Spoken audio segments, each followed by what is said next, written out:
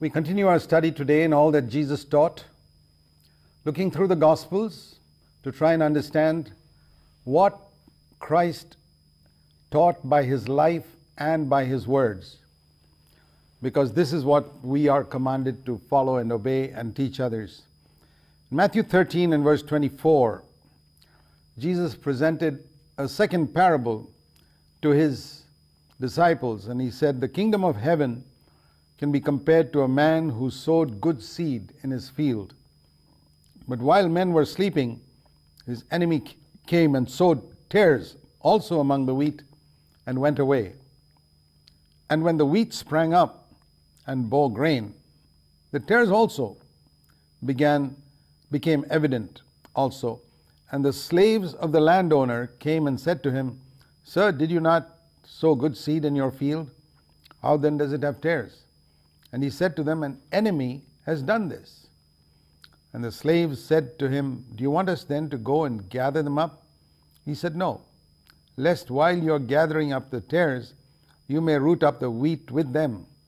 Allow both to grow together until the harvest, and in the time of the harvest I will say to the reapers, first gather the tares and bind them in bundles to burn them up, but gather the wheat into my barn.'"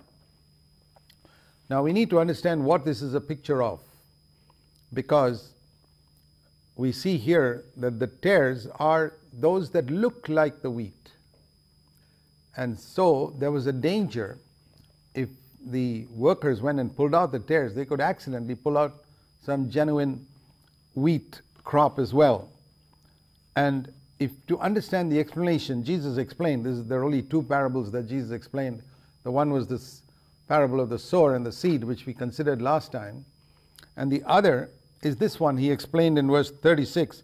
So we'll jump to verse 36 and look at the explanation before we come back to the other parables. Verse 36, he left the multitudes and went into the house. And there his disciples came to him and said, "Explain to us the parable of the tares of the field." And he answered and said, "The one who sows the good seed is the Son of Man." Exactly like in the previous case, Jesus is the one who sows the seed. And here he says the field is not the church. This is the most important thing to understand in this parable. There are a lot of people who interpret this saying the field is the church. They don't read the explanation Jesus gave. And they say, so in the church there are wheat and there are tares. Don't pull them out, because you may accidentally pull out the wheat. That is not what he said. Whenever we read scripture carelessly or try to imagine that we have a better interpretation than Christ himself, you can be pretty sure you're wrong. The field is not the church, it is the world. And the good seed are the sons of the kingdom living in this world. They are very few in number. They are the good wheat, the people who belong to the kingdom of heaven, whose mind is heavenly, whose heart is set on heavenly things, because their treasure is in heaven and not on this earth. Now a lot of people, their treasure is on this earth, so their heart is on the earth. The sons of the kingdom are those, speaking about the kingdom of heaven, are those whose heart is set on things above.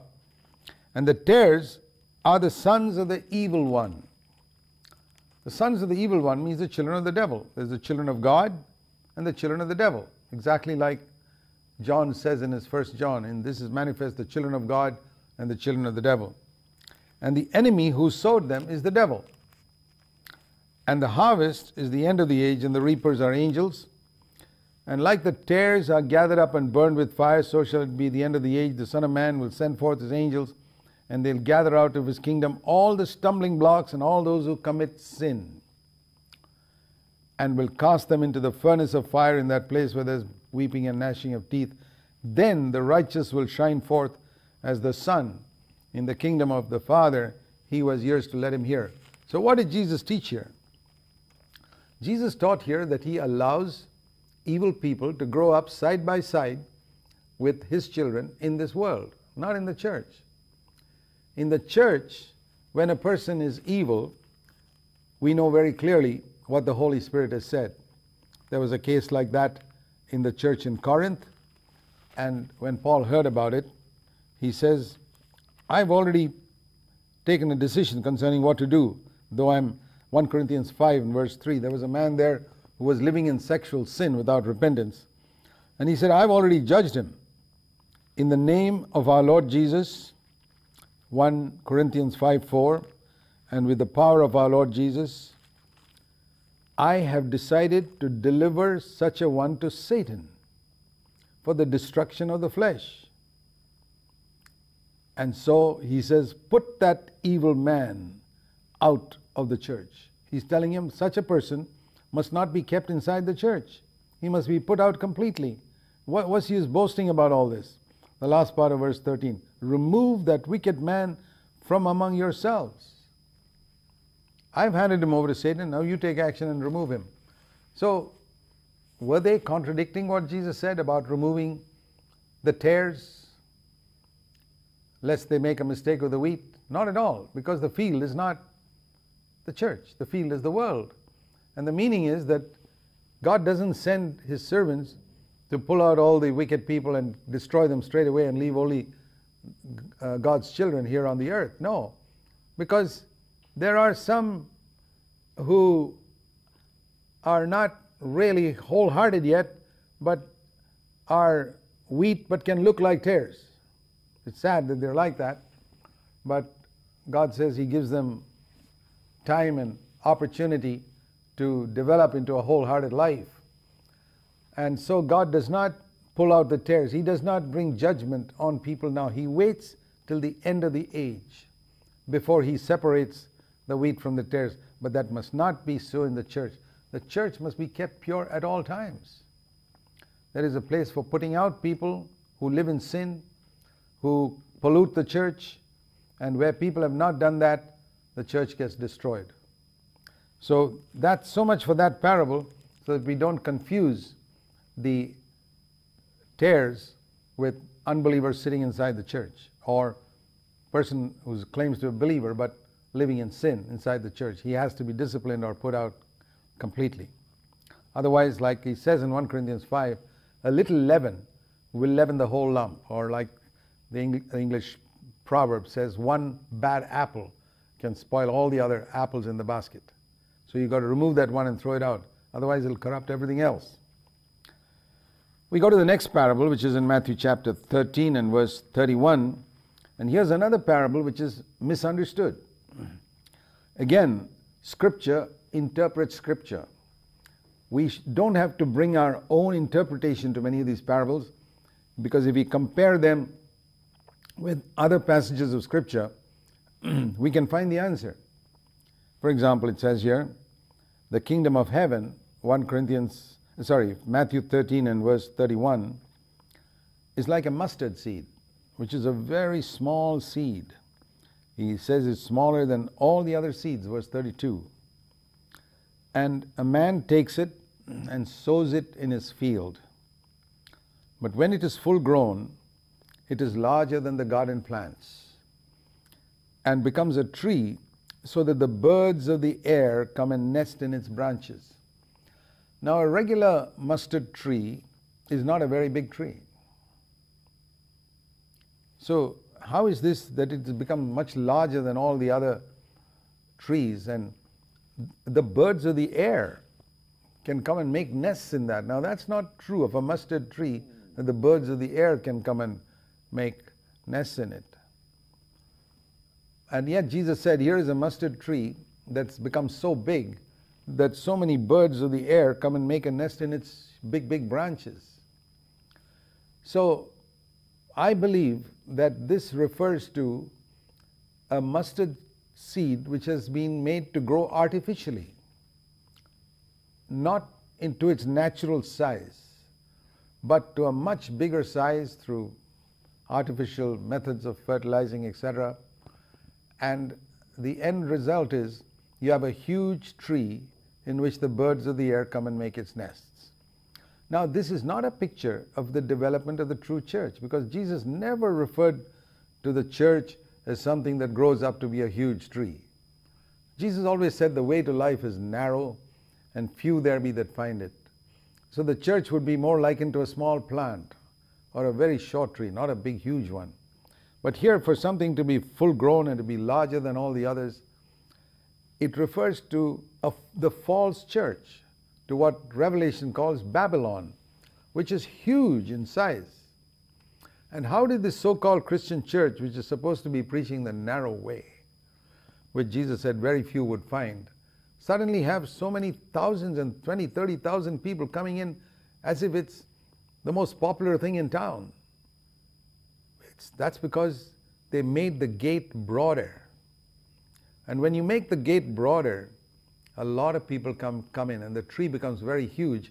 And what happens when this Babylonian church becomes so huge in size? The birds of the air. Now, what are the birds of the air? We don't have to try and reason what they are, because Jesus himself told us earlier on about the birds of the air in verse 4 coming and eating up the seed. And he explained that the birds of the air are the agents of evil. The evil one, his demons, come and take away the seed. So it's the same birds of the air over here coming and settling, demons settling inside churches. They've occupied certain areas, certain branches, they've settled down. And this has happened in many, many, many churches, where demons are very happy because the narrow way to life is not being preached.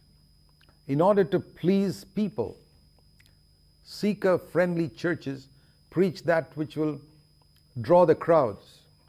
And so they compromise in music standards because they want to draw the young people.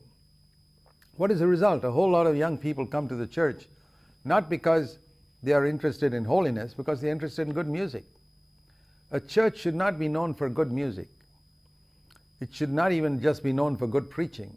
It must be known for leading people to holiness. And if a church is interested in leading people to holiness, it's not going to be a very large church, because Jesus himself said the way to life is narrow, and few there be that find it. So how small is this narrow gate? Jesus said about a camel trying to go through a needle's eye in Mark chapter 10. So the gate is so narrow, it's like a needle's eye. That's the narrowest possible thing you can think of. That's the size of the gate that leads to eternal life. And when a camel tries to go through it, he's not going to go through. So a preacher is going to widen the gate so that the camel can go through. And then you have thousands and 30,000 camels in the way who are not really God's children. But this gate is like a needle's eye, and the camel can't go through it because it is so big. That's the problem. And anyone who's very big in his own eyes, and very important in his own eyes, and lots of people like that, they are not going to be able to get through in this narrow gate. There are a lot of Christians who are self-important and think the world of themselves. We think they are Christians. They're not really. They're deceiving themselves when they think that they are born-again Christians. A true disciple of Jesus can never, never, never be big in his own eyes. He will be small in his own eyes. So this gate, this needle's eye size, which appears so small to a camel, it appears too small to a dog or a cat, or even a rat cannot go through this. It's so many little creatures can't crawl through that. But, you know, there's a little thing called an amoeba, which is the smallest of all these creatures. You can only see it under a microscope. An amoeba is so small that if an amoeba comes near this needle's eye, it appears to it like a huge door. A huge door. I mean, it's like a man walking through a 50-foot door and says, wow, this is not narrow. This is comfortable for me to walk through. That's what that amoeba says. The camel says, boy, this is so small. Who can ever get through this? But the amoeba says, oh, we can run through it, not only squeeze through it. Hundreds of us can go through it. What is the difference? The amoeba is small, really small. So when we are small in our own eyes, it becomes very easy to go through into God's kingdom. God gives grace to the humble, but he resists the proud. So that's the thing we see here. The tree has become so huge that the demons can settle in. There are many churches like this where there's conflict and strife, and all because discipleship is not preached, and all because they don't teach everything that Jesus taught. If you want to build a church that's going to please the Lord, where the Lord can say, I am with you always till the end of the age, to a church, I'm going to be with this church always. It's a church that preaches discipleship and teaches everything that Jesus taught. Then he spoke another parable in verse 33, saying the kingdom of heaven is like leaven. Now whenever we speak about the kingdom of heaven, he's talking about the kingdom of heaven in its outward expression here on the earth, not in its total purity finally in heaven. In that purity there will not be any tares, like he said in the previous parable. There will not be any birds of the air, the demons making nests there. So remember, this is the kingdom of heaven in its outward expression on the earth, where there's bad ground, there are tares, there are demons making nests there. It's the outward expression of what we call the church, and a lot of it is Babylonian. So Jesus was explaining here that type of Babylonian church as well. And here's another example of that. The kingdom of heaven is like leaven. Again, leaven is throughout the New Testament a symbol of something that is bad. In the Old Testament, they were told that on the Passover day, they must make sure there's no leaven anywhere in the house. And I've seen pictures of, Jewish people lighting a lamp and looking underneath the bed and here and there, just in case some leavened bread was thrown around by the children somewhere. That's how careful they were to remove leaven from their houses on the Passover day and the Feast of Unleavened Bread. Now, Christians need to be just as careful to remove leaven from their lives and from their homes and from the church. But here it speaks of the kingdom of heaven like leaven which a woman took and hid. Whenever you have to hide something, there's something wrong. She hid it in 3 pecks of meal until the whole thing was leavened. And this could refer to, Jesus prophetically looking towards the future, to different aspects of Christianity. 3 pecks of meal, we don't know what it means, but broadly speaking, in the world, there are 3 major streams of Christianity. There's the Roman Catholic and the Protestant and the Pentecostal. And leaven has spread into all 3. Each group thinks it's only in the other one, but it's in all 3. And Jesus said it would be there. And so therefore, we have to be very careful. 1 Corinthians 5 explains this very clearly there. He says, don't you know that a little leaven leavens the whole lump? Let us celebrate the feast, not with old leaven, the leaven of malice, of wickedness, but with the unleavened bread of sincerity and truth. 1 Corinthians 5:8 is so clear.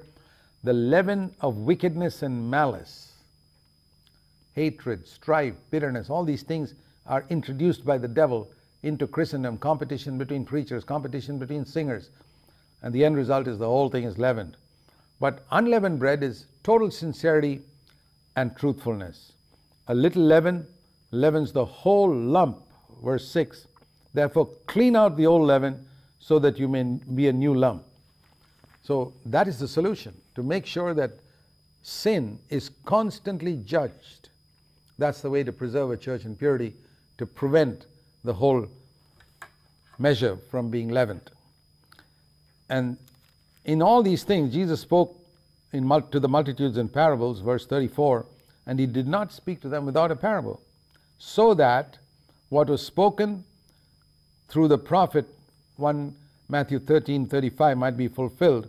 I will open my mouth in parables and utter things hidden from the foundation of the world. Now we go to the next parable, which is the one of hidden treasure in verse 44. The other verses we looked at as the explanation of the tares. Verse 44, the kingdom of heaven is like a treasure hid in the field, which a man found and hid. From joy over it, he goes and sells all that he has and buys that field. One of the things we see here is that you have to pay a price. Now, there are a lot of things in the Christian life that are free. Forgiveness of sins is free. The gift of the Holy Spirit is free. But here, He speaks about something you've got to buy. Something you have to sell everything in order to buy it. To be a wholehearted disciple of Jesus, there are certain things we have to give up. That's the price we pay. We have to give up sometimes even legitimate things.